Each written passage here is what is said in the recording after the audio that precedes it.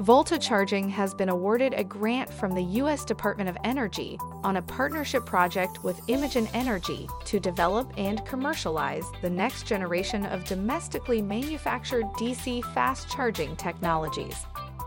Through the collaboration, the two companies are seeking to develop and commercialize EV chargers that are more flexible, powerful, and affordable with a specific focus on scalability, compliance, and accessibility.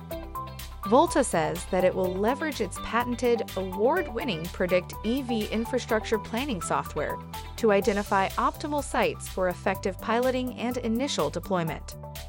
Equipment is being engineered to deliver at least 150 kilowatts and be manufactured in the United States. The technology will attempt to fulfill network connectivity requirements, including plug-and-charge capabilities and communication through the Open Charge Point Protocol and Open Charge Point Interface Protocol. Vince Cubbage, Interim CEO at Volta, stated, "While this is a modest initial government grant that does not replace the need for the capital we're currently raising, it is proof of Volta's ability to align our business with the federal government's priorities."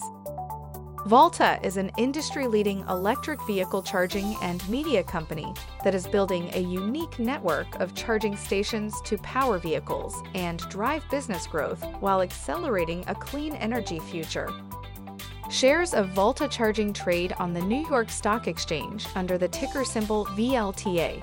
For more information, visit greenstocknews.com.